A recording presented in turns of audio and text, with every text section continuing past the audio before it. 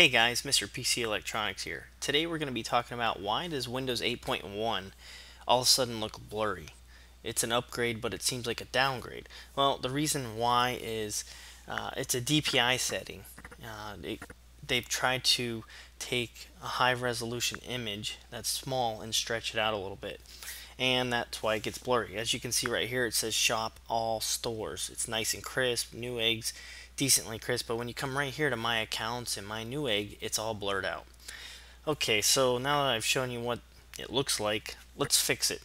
So right here, you're gonna right click it at the little four corners, and if you don't know where that is, you just pull down right here, right click with your mouse, not left click, right click and click search.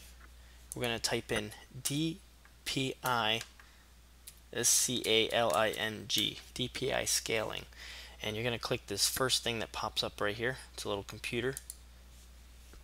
Now that we click this, we're going to hit, let me bring it up real quick, we're going to click let me choose one scaling level for all my displays. So check that, and we're going to select 100.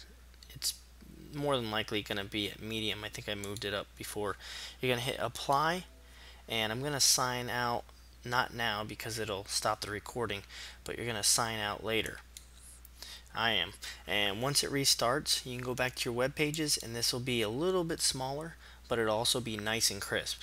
Alright, we're back now with a restart, and here's what it looks like. You got shop all stores, and it's just as crisp as the My Account and My Newegg.